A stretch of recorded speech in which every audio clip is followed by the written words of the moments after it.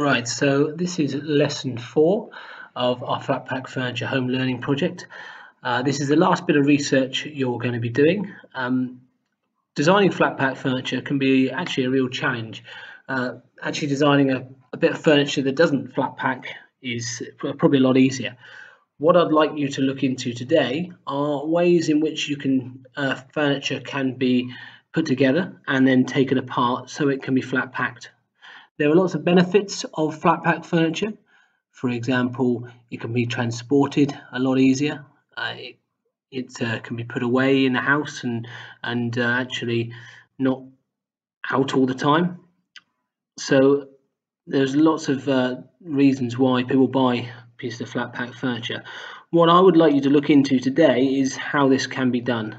Okay, so there are lots of ways. An example over here of things that slot together, fixings, fixtures, how they make it stay together, maybe more permanently, perhaps with screws or clips.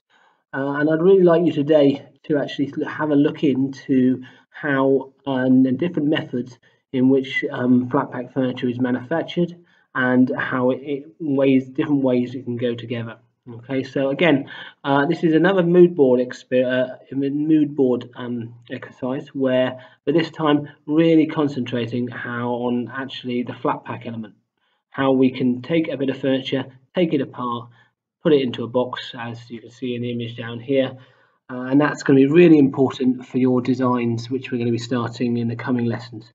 Okay, it's all very well being able to design a chair or a table or a lamp or whatever bit of furniture you end up designing, but we really need to think about actually how it's going to be put together, how it be constructed and taken apart to really focus on the flat pack element. So what I'd like you to do on the 4th page of your presentation, I would like you to create another mood board with a variety of different images that inspire you, making sure that they are relevant to flat pack.